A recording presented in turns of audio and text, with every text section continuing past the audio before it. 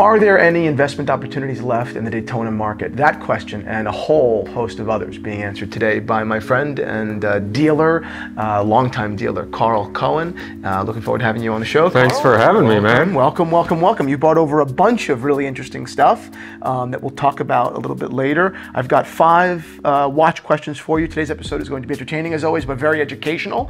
I only have your time here for half an hour, so I want to make the most of, right? I want to extract all the knowledge possible. So yeah, happy to do it. I'll try and educate, try and behave. All right, yeah, exactly. So, okay, first question, and we've got 5 here, and the 5 different subjects we're going to be talking about, kind of, we'll start off more broadly in your history. I know that you've been a watch dealer for a while, and use all these questions as an opportunity to educate. Give me a story time. Tell me about one of the greatest, and then one of, let's start off with one of the greatest, stories you've got about, kind of unforeseen, unexpected score, right? Like maybe, I don't just mean financially, but even as a geek, like something that just came across your desk that was just almost wild and unbelievable particularly in the world of vintage watches. Yeah, sure, happy to do that. I guess there are probably 2, but I'll do a abridged version of the first. The first I bought, it was actually the first vintage, so to speak, Rolex I bought was a gold 1675, right? I was going through a scrap bin, basically, and at this time people bought off what's known as the spec sheet, which was basically like the price guide that people used, like analogous to like Beckett for sports cards and so forth. And pretty much all jewelers use that as the barometer for the market and how to price things, because there wasn't a robust or a very large market for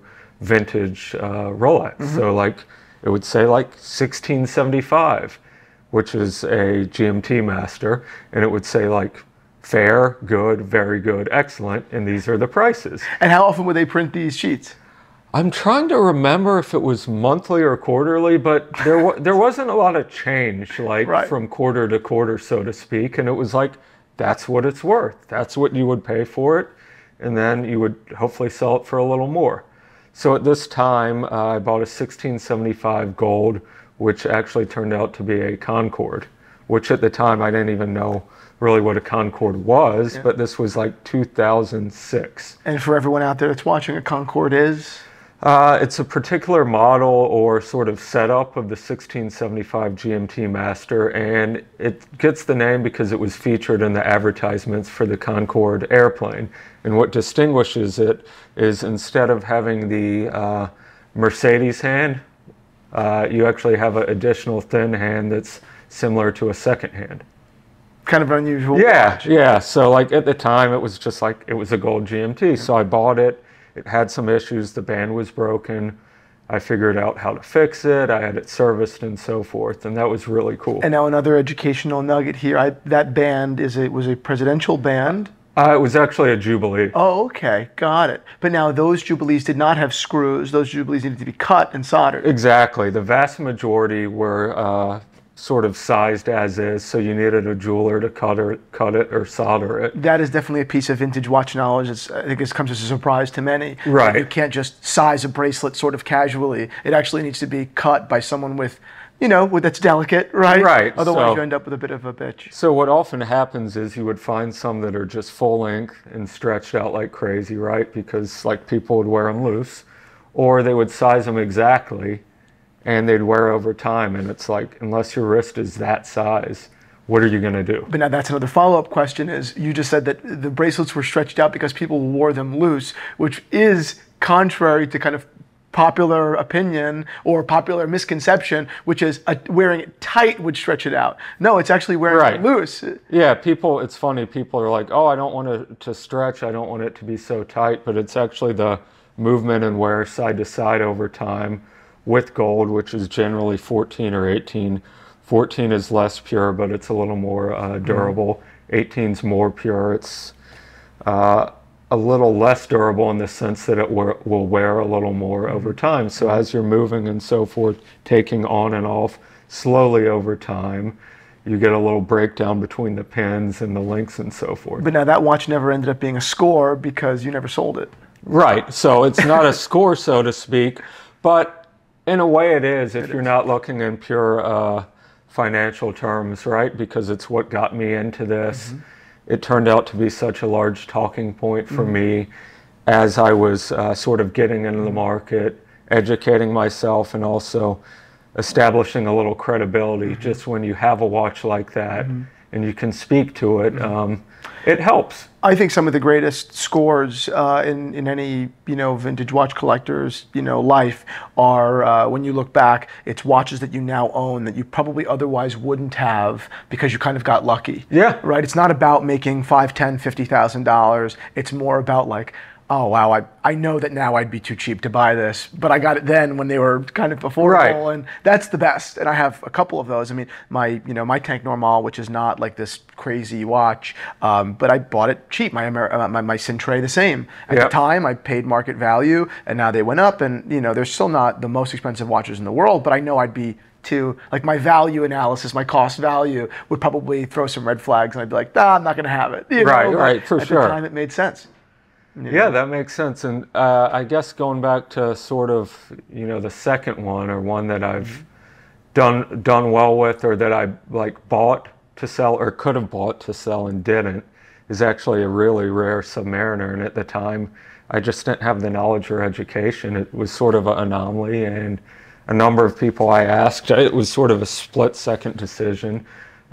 People weren't confident, and I wasn't. And at the time, this was like 2008, so I was still collecting. I wasn't even doing this as a business, so I didn't have money to take a shot.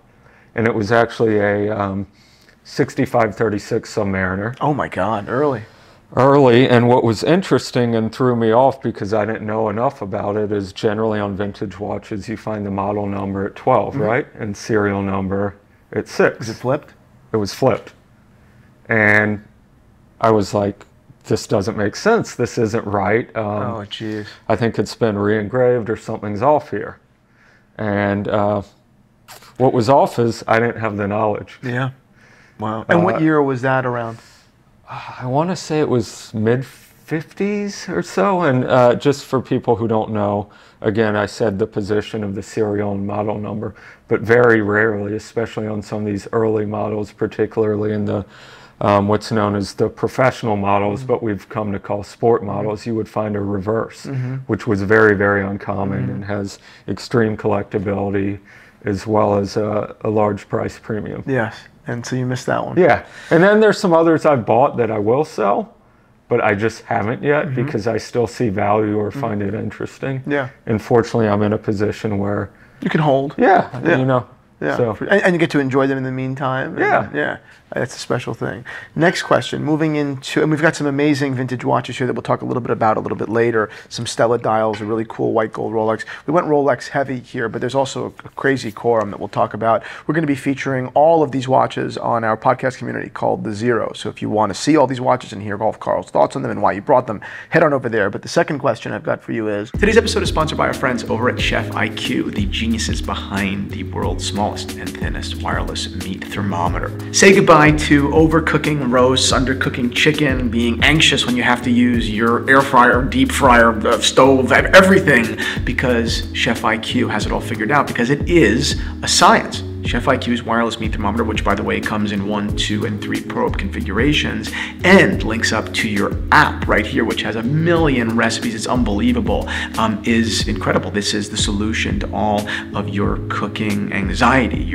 Everything you're leaving up to chance, really. And if not, you're leaving up to chance, then you're obsessing over the science of what you already know how to do, and that's not really fun when you're entertaining either. But Chef IQ is just the answer to your prayers. It's the answer to your prayers in your kitchen. It makes entertaining so much more enjoyable. It's one of the greatest gifts. We've been working with them for so long. I can't tell you how many people here in the Theo and Harris community have purchased a Chef IQ and given it away as a gift for Christmas or for Father's Day or for their own birthday or whatever, and everyone is so thrilled because the product just speaks for itself. It truly changes the way you approach cooking in the kitchen. It makes you so much more open to being inventive and having fun with the recipes while reducing your anxiety, because you've got your timers. They tell you exactly when to pull out your roast or your chicken or your fish or whatever it may be, and it just makes your life just really honestly a lot better. So I couldn't possibly recommend Chef IQ more. Head down to the link below, and if you don't already have one, make one yours. And if you do have one, buy another, because I don't know, you never have enough Chef IQ. That's it.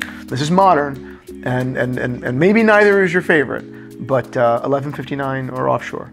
I'm going 1159. Me too.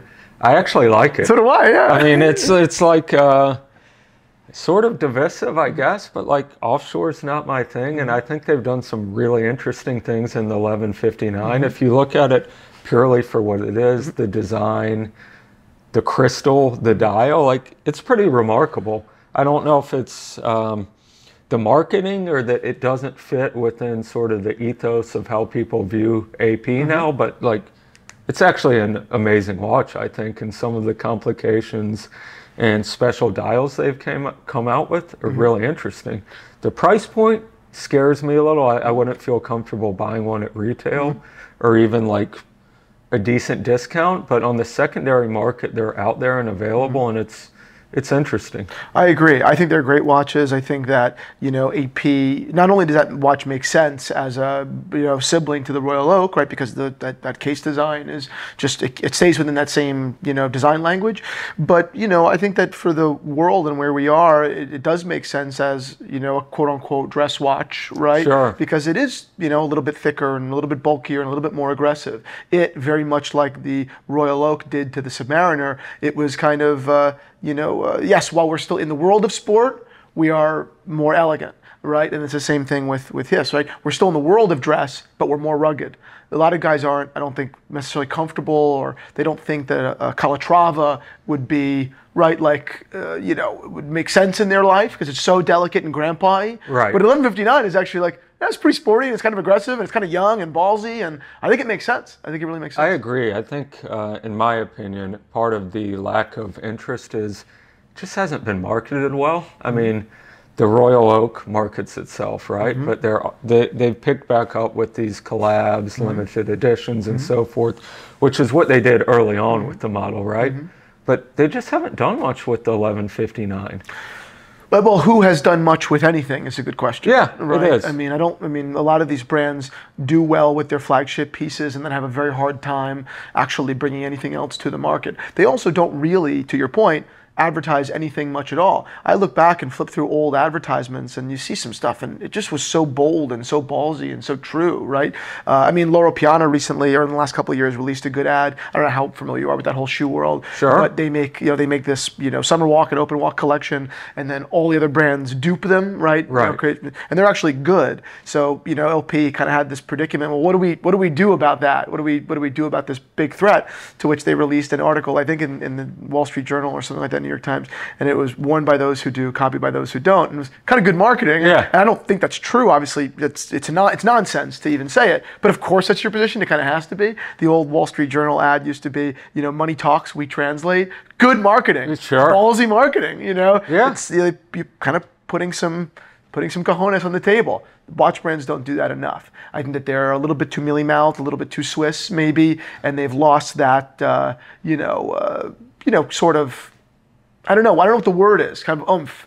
They've lost a perspective, I think. Yeah, it's interesting you mentioned that because I saw someone post the other day on some social media, and it was actually ads for old IWCs, which I don't know if you're familiar with these or not. But I remember some. They're pretty bold they're and pretty bold. Direct. They're a little misogynistic. Yes, misogynistic, right? Something about women always being late, and there's a choreographer. But they took a position and took a strong position, which I don't necessarily agree with it. I mean, but at least you are marketing, right? They're marketing. That's like they put their flag in the sand and said like, "This is where we stand." Yeah. Which, to your point, you don't see that often anymore, and it's just sort of copycat. It's sort of copycat, and I don't think a lot of it is even that effective. I mean, to what degree is a celebrity endorsement into a watch brand effective, and how much does it cost? I mean, I'm sure that in some demographics, yes, putting a face on the piece makes sense. I think at certain price points it makes sense, right? But once you go up market, I don't think that people that are going to be spending $15,000, $20,000, $30,000 on a watch are going to be that interested in the celebrity that's wearing it necessarily. I agree, and I think particularly in the U.S. market, if you look at not only watches but other products, whether it's high-end shoes, for instance, coffee that you see with Nespresso. And watches, it seems to me to be more effective in other markets. I agree. Particularly in Asia, relative to the United States. Yes. Where, you know, when I started in this business and working retail, which was in the late 90s, circa 2000, you saw like a little celebrity endorsement, right? You'd have DiCaprio with Tag Heuer, right? Tag Heuer, you had a number of different people. They'd do it with some of the Formula One drivers. There was Jeff Gordon. For a hot second, they actually had Grant Hill, the basketball player. And they were trying a lot of different things, but at the price point that was at, it made sense, right? Because you could market to a certain demographic, and the price point wasn't outrageous, so it was still aspirational. But then, you know, I worked with Rolex a lot. You didn't see endorsers, so to speak. You really don't now either, but you would see an ad with Arnold Palmer, or Jack Nicklaus. And that was like, that was it. That was the marketing. But that sort of speaks to like, what is an activation? Now we're getting into real marketing talk about what does an activation look like? And it doesn't begin and end with the person's face. It's, well, how believable, how impactful is it, right? Sure. Arnold Palmer's is a great example, right? I mean, or Jack Nicklaus. Right? These are great examples of a real activation. People that actually wore these watches. And, you know, it's almost like, it's kind of a funny one, but I can't tell you how many times people have asked me or mentioned to me that Uncle Buck was a thing with, they watched it and they saw the gold president on their wrist. It was like, I just kept staring at it all movie because it was so prominent. Like, that's real, again, whether you like the watch or not, it's like, it was a real, like, integrated activation, very much, obviously, it's different, but in principle, it's the same to Aston Martin and James Bond, right? It is actually playing a role. It is constantly seen. It is not just on a billboard, right? The billboard alone isn't going to move it. Right. Sure. There's got to be some level of, like, you know, almost like a trance, right? You need to kind of bring them into trance mode where you've got, you know, Rami Malek, I think, has been behind some of the least successful Cartier ads of all time. They're just bad ads. Right. You know, they're just bad. There's no actual native or believable activation at all. Right. And I think a lot of the ones that have been successful were organic and maybe didn't even start out that way. I mean, you look at that Tag 6000 series, I think, the all gold that was worn, or maybe it was the Link in the Wolf of Wall Street, right? Or you have classic Cartier and Wall Street, right? Which people call the Panther. Yeah, they call the Gecko, right? And it's like, that will forever be linked with that. That's exactly right. You know, I think, again, we can move on from the subject in a second, but, you know, 100%. Succession, the TV show, had a huge influence on clothing. The big Cartier with Shiv, people were really talking about that. And then Laura Piana really did incredibly well with Kendall, right? People were like, what does old money look like? That became a big thing on social media. What is old money? What is old money? People wanted to move away, at least for that point in time, away from, like, branded clothing. And tight clothing, and they started, you know, it was interesting, right? Quiet luxury. Quiet luxury, you know. And again, no matter how long that lasts or whatever, you know, those more immersive experiences, I think, allow for better sales pitches. You know, Ray Donovan with Mercedes-Benz, another one. But anyway, next question. This is something that I haven't really heard people talk about too much, but I think you can bring something to it. Frank Mueller. Okay, people are now kind of talking about some of the early stuff, some of those, I guess, like Curvex pieces or whatever. They're coming a little bit more into the scene, but no one was there when it was happening, or most people weren't there when it was happening. People my age weren't there when it was happening originally. Give me some sort of a history of that brand on the earlier side, on the retail side. Why was it successful? Was it successful? You know, what was its downfall? Help me understand that brand a little bit. Yeah, I'm happy to talk to the extent that I'm educated on it. But I think first question or point you mentioned is there's sort of this interest or resurgence. And I think that's more of a byproduct right now of the market we're in. And also there's this need or desire, I think, amongst collectors. Someone wants to be the person to unearth something or make it cool, and then have followers and so forth. So I know people who just like being the person to discover or bring something back, like, which is cool as long as it's authentic. So I think there are people who are either, you know, following the trend and with the times. There are the people who are the laggards, and then there are people who are either looking for something different and new, which may be old because they actually like it, or because they want to make a statement. I'm not saying that's the case with this particular brand, but I think that's what's happened a lot with some models in that brand as well as others. I mean, there's been a huge interest in early Breguet as well, like 90s. With the brand, I think it was different. You know, at the time it was avant-garde. The crazy number sticks out as just something that people wanted, and like there was demand. It was positioned well. You know, it was sold at a much smaller group or network of authorized dealers than it is now. You know, you could find it at Bergdorf and better jewelers. So I think there was just interest. The shape was a little different. It was loud because there were diamonds. And it was, you know, it was interesting. And I think some of the names of the models worked well too with sort of that demographic. I think what happened with the brand, as is the case with a number of brands, is you have a hit and you do well, and then what's next, right? Well, what's next, and money comes in, there's pressure to grow, you have to monetize it, and what happens? You expand your door count, you make a lot more product, and you implode. You dilute the brand, unfortunately. I mean, it happens. That's not to say that it wasn't successful, but you reach this tipping point where it's downhill. And then what happens? And historically, until the last few years, like that brand, you know, you could buy for a lot of models pre-owned for 20 cents, 15 cents on the dollar, and you didn't really want it. And that's, I agree with you. Right? Some brands, most brands, are not positioned to grow, or their product isn't even in alignment with growth. They may have reached their own capacity right before they need to, basically either A, try to sell this product to more people that aren't fundamentally interested, right? It's just like it's like a misunderstanding of like their own market research. Like, we kind of are selling these watches to everyone that wants one. So what happens if we spend another $10 million on, well, you need to change the product.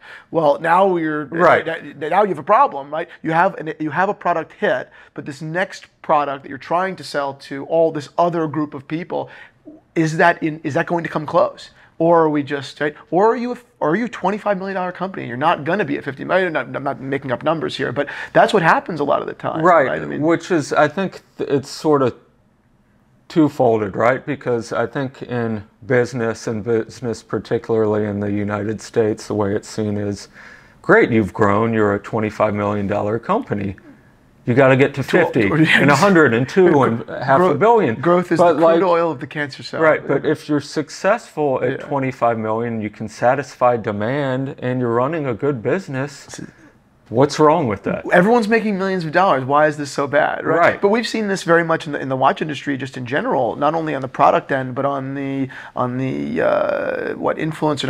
journalism end, right? What journalism? Yeah, exactly. Right. We don't need to get too into it, but we know that's true, right? You can run a really successful, profitable $5 or $10 million company, and then go down a hallway where you end up running an unprofitable $75 million company. I mean, and it's a mess. And you're just hoping at some point that someone kind of bails you out and pays more. It's revenues become a dirty word, but we don't need to get into that. But the next subject here is Rolex Daytonas, right? This is the conversation that we kind of queued up this video with.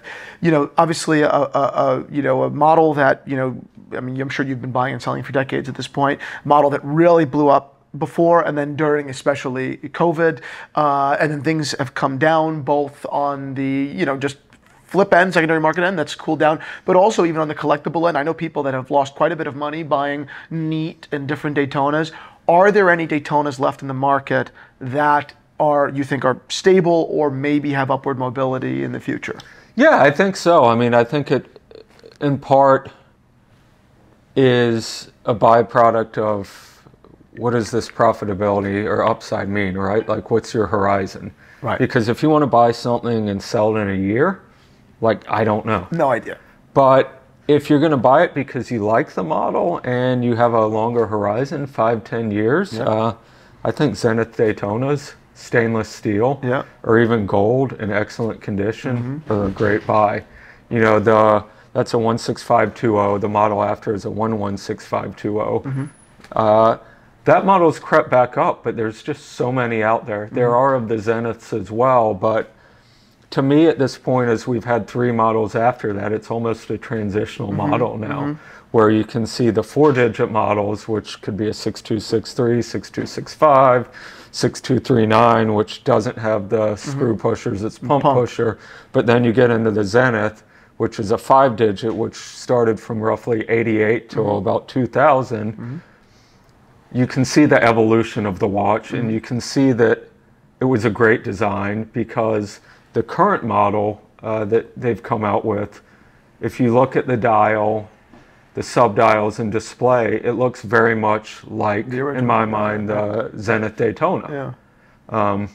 So I think that's a great model. Then there are, of course, some Daytonas that are more of the unique references, or it could be a bit more esoteric with some of the stone dials. Obviously, I love the Beach Daytonas, which is not a Zenith, it's the Rolex 4130 movement, but those models weren't that popular at the time. I mean, I remember buying them as cheap as 12,000 with papers, and they've gone up 5, 6x from that.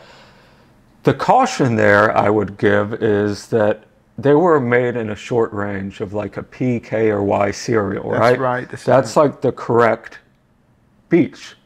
What happened is they're service dials that in other markets are not that hard to get if you send your watch through Rolex service. In the US, it's more challenging because it's basically when you have something serviced, you have to at this point change what you have for what you have. Right. Where previously you could not. But what you see is you see a lot of these Beach Daytona dials, which could be pink mother of pearl, you could have blue, which is turquoise, you could have Grosler, not Grosler, slipping my mind, but the green, and then you could also have yellow, which is mother of pearl. But now people have found a way to get those dials and put them on serial numbered watches that aren't PK or Y. So like, is it still a Beach? So my advice is, if you're going to do it, buy it inexpensively in a PK or Y, or buy the full set and know it's correct. Buy it right and hold it. But I think they're cool, they're interesting. Oh, you've always been I think you've always been, since the day that I met you about 10 years ago, really just into those odd dials at the time, specifically in yellow gold, right? Day dates and things like that, Datejust and day dates. I remember, meeting you for the first time and saying, oh my God, the collection at the time of those odd dials I'd never even seen before. I mean, or I knew they existed. I'd seen them on like the internet a couple of times, but then I just saw this collection that you had at the time of all of these wild dials. And I said, I remember looking at your roll that day and being like, this could be my watch collection. I could just have 10 of these, which at the, of course, duh. But I guess the point is that it's only one model, really. It's, but the colors are just wild. I love those watches. They're awesome. They're fun. We actually got a little ladies piece there, right? That's a pretty odd dial. That's like a Stella or it's a Stella. It's sort of a you're better versed in Pantones than I am. I don't know, but it's sort of a like orangish, red. I would call it like a sherbet, almost. Ladies, and it's cool because with that size particularly, I think it's fun to accessorize, put different straps on and so forth. A, because I find it interesting, but B, you'll find great watches with, guess what, stretch bands. So like, what are you going to do? Exactly. So, that's one that I like. I love the 26 millimeters. People have teased me for years because I've worn them, and I'm like, they're cool, they're comfortable, they're cool, and like, I like them, and I can buy it for a fraction of a 36. So like, why not? Exactly. But and it's really like, again, I love watches, not just for me, but I love on other people's wrists. I just love looking at them, and I don't think that, there are plenty of men's watches that I'd love to look at, and I just know I'll never own just because of how prohibitive they are, right? With the money of it, right? But then you could see it in a ladies version and be like, well, I could still stare at it from across the room if your wife has it, it's quite nice. It's like, I can't have the men's one, but she can have the ladies, and I can just stare at her wrist. So that makes sense. It's like eyes are up here. It's like, well, I was looking at your wrist, right? But I wasn't looking there. Exactly. All right. Last question here then. we're going to do it overrated, underrated, appropriately rated on I think on an interesting, Patek reference that's been around for a while. 5070. What are your thoughts on the 5070? I think it's currently underrated. Yeah, so, I love it. I think there's value there. Yeah. And it's actually an awesome watch. It's huge, but it's great. But like dollars for that money, like name me a better watch. Can't. I don't think you can. Yeah. Favorite configuration?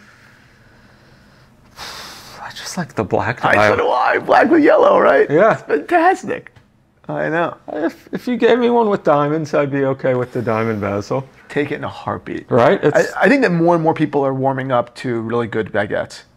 I think so. Yeah. I've actually had a number of clients lately come to me wanting to sell more of the sport professional stuff and moving towards something like that. Some interesting Calatravas, World Times, they're well priced, just a little more classic, timeless, a little elevated, I would say. Yes, 100%. So I think 5070 is a great watch if you find it at a good price. They're just such beautiful designs and very historical, right? Right. That case essentially came out of the archives, and and it's just a perfect watch. I mean, I think it's basically a perfect watch. Again, a little bit big on my wrist, but probably in the vicinity of perfect. I also love 5170p with the blue vignette and the and the baguettes. I mean, fantastic. But at 130 or maybe, I don't know, probably maybe even a little bit more, it's a lot of money. Right. That's whereas a lot of money. You can pick 5070p up, Yeah. Oh, right. Sub 60. Yeah. Which is insane. Yeah.